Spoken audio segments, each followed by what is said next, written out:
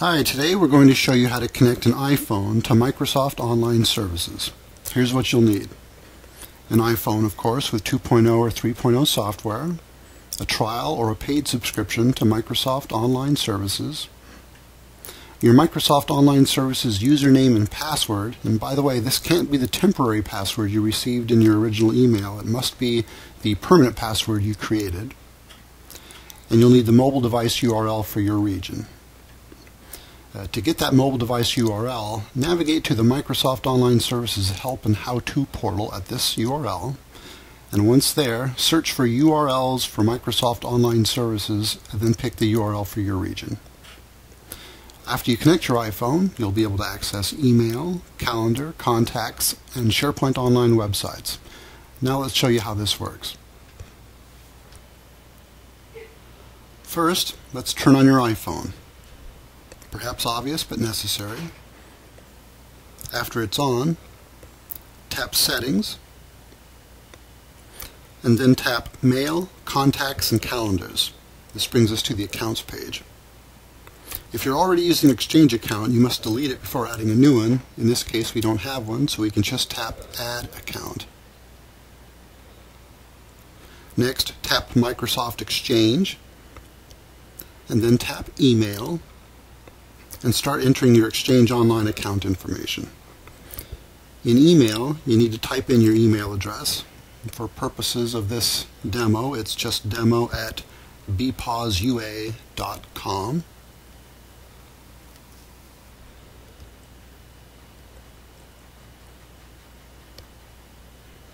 And after you enter that, go to username, type username, and enter the very same email address again.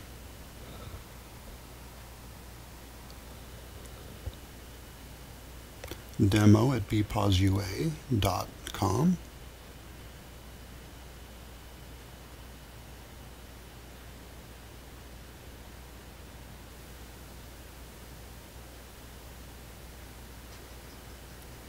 Now type password and enter your password. And remember what we said before, do not enter a temporary password. You must use the permanent password you've created from that temporary password.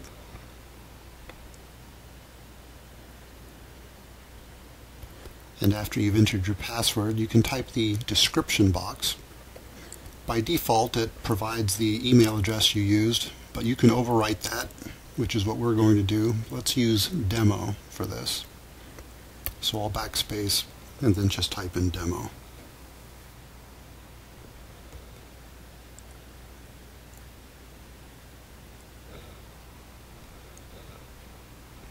Now tap Next.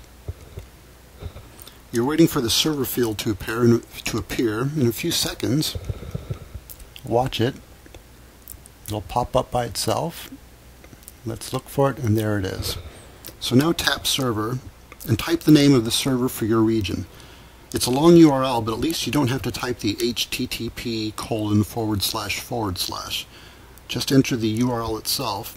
And remember, you can look up this information in the Help portal. You saw the URL earlier. Go to the Help portal and search for URLs for your region. Choose the correct one. Enter it here. And after you have it in, you can tap Next. The phone begins verifying the connection to the Exchange Online server, and when it verifies, as it just did, it'll take you to this screen where you can choose the items you wish to synchronize. In this case, let's leave them all on. And after we're satisfied, we can click Done. And the phone begins configuring synchronization. When it returns to the Mail, Contacts, and Calendar page, it's all configured and you are ready to use this iPhone to contact Microsoft Online Services. And that's all there is to it. Thanks for watching the demo. Please keep an eye on our blog, and in future weeks we'll be adding additional videos showing how to connect to more types of phones. Thank you.